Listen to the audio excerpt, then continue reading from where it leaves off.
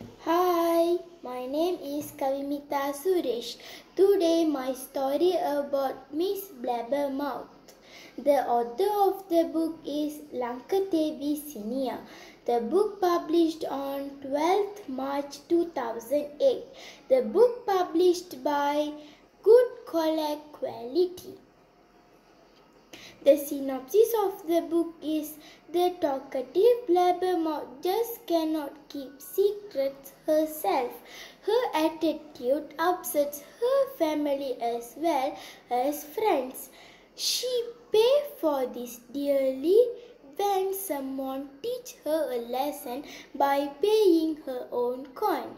In this story, my favorite character is Blabber, because she is a kind and talkative girl. In the character I dislike is Team Marisha, because they do not like Blabber. They too irritate Blabber always. Blabber like Marisha because Marisha helped Blabber. Dad and Mom give to the Christmas gift to her children. They are very happy and talk to Mom and Dad, but Mom and Dad do not give any present for Blabber, because she is talking always. That's why Mom and Dad do not give present for Blabber. And then Blabber birthday after Christmas. The birthday party is very happy and very interesting. Blabber was very happy for her birthday.